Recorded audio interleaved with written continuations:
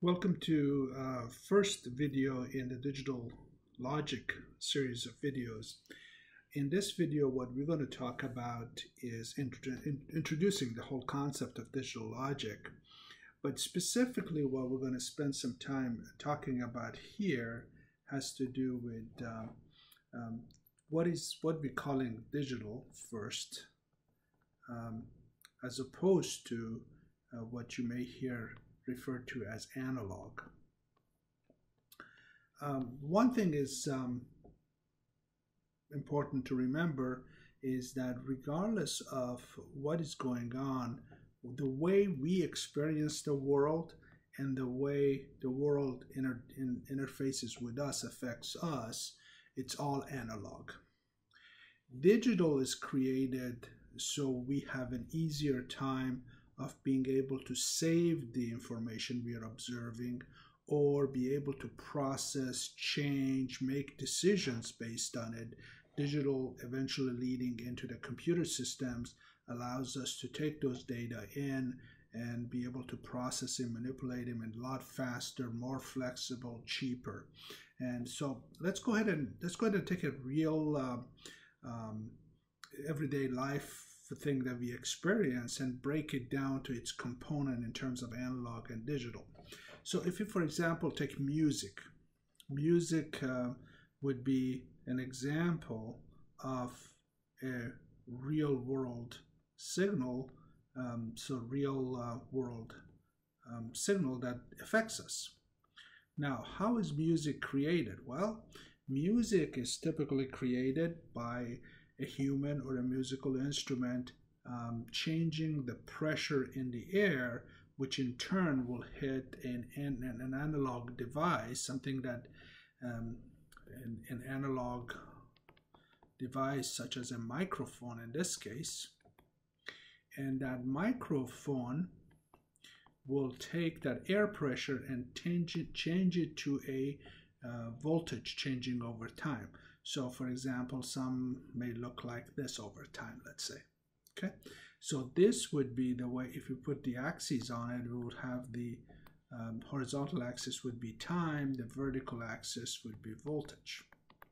So that's what comes out of music. As you see, all of this is called analog. Analog base simply means that it's a continuous signal and it changes and it can take on any values between the 2 points. So there's no discontinuity when you look at it from here to here.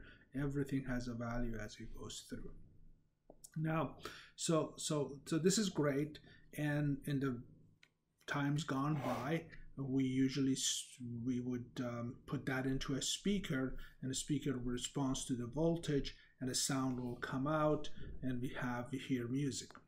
Now, for the past 50 years or so, we've learned that we can actually convert this. We can run to something, we're going to call it A to D converter. We're going to take the analog and convert it to a digital, which basically means we're going to take this value, and instead of continuously showing it, we're going to take it and every so often we're going to sample it. So instead of having a signal as you're shown over there, we're going to have a signal here. Still here, the vertical axis would be a voltage. Horizontal axis instead of time is what they call samples.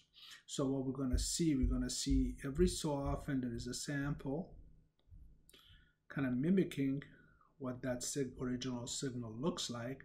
But this time you only have values at 0, 1, 2, 3, 4. And each one of these would be a number that we could represent as a number in a variable in a computer. So that process is called A to D convert. Now we are at this point we are able to save the data. We can process the data, do all of those things to it.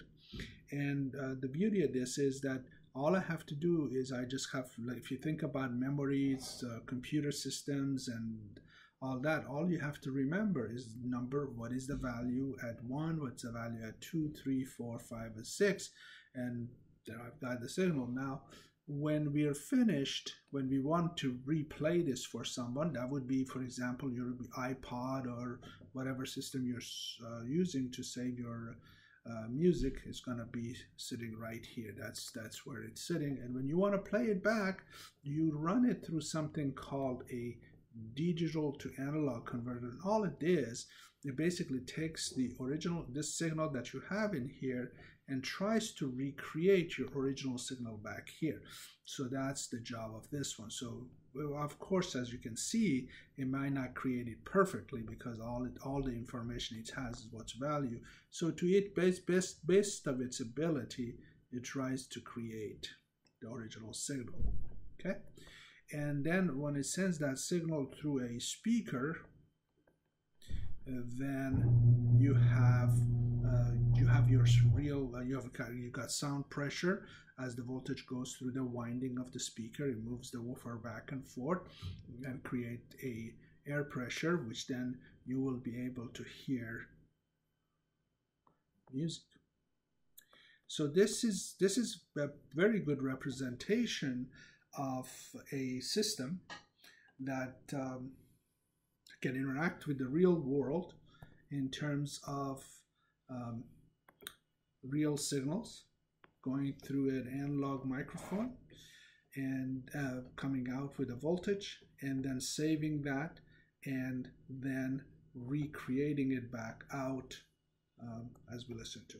Now, for the purposes of this class, what our goal is, we are working on digital logic, which means our focus is really on this middle piece. We want to know how could we build devices that can save the data, manipulate the data, and put it back there, which I could guess that is basically what a computer is. Okay, so before we go off of this, we have to do some definitions. Computers or digital world basically works off of integer numbers, and we typically represent integer numbers in terms of zeros and ones. Okay, so we have to have a definition of what 0 and 1 is. Sometimes you may hear this is called low, this is called high. Sometimes you may have this called false, this is called true, or many other names. But those are some of the common names you'll come across. Now, how if someone gives me a signal, and let's not even worry about multiple bits, but we have a single signal, and we want to represent it in terms of 0 or 1, and let's say our signal kind of looks like this. Okay, many digital systems, although that's not necessarily required, they'll assume that anything that is 5 volts is 1 and 0 volt is false. So we all agree on that. That's easy to remember. So down here is 0, here is 1. But then the question is, what about here? Okay. The first impression would be, fine. If you want to do that, why don't we divide 1 volt and 0 volt, and we'll say 5 volts. I'm sorry, it should be 5 volt, which is a 1, and 0 volt, which is a 0, and we're going to call the middle of this thing separation. So anything above that, anything below that. The problem we run into it, if we do it this way, the signals could be noisy, and we might have, going up and down. So long ago, folks decided that the way we're going to define this thing is we're going to have create a margin. And if you want to think about it, the margin, they'd say, okay, this margin is a no man's zone, if you want, or no 0 or no 1 zone. Anything above this value, we're going to call a 1. Anything below this value, we're going to call a 0. But we are not going to make a decision if it's in this region. So this region, we're not going to make a decision. For example, on the devices that we're going to play with, typically this is set around 3.7 volts or thereabout. This is set around 0.7 volts or thereabout. So anything below 0.7 is a 0. Anything above 3.7 is a 1. Now your question is then how we're going to treat this, how we're going to do if this is the analog, this is the digital representation down here, how are we going to take that signal and draw it down here? So the way we work with it, we say, okay, there is this is an interesting point where there's a transition happening. Another one interesting point is right here where we're going over the limit. Another one is over here, and another one is right here, and on and on. Okay, so now the question is how we're going to deal with. Well, let me go ahead and get a different color. So we're going to say this is definitely below 0.7, right? So that's definitely going to be a 0, because here we have 0 and 1. That's the only option. We have nothing in the middle. Here, because we are above 0.7, but since we are not above 3.7, we can't call it a 1 yet. So we're going to hold the 0. Notice what happens.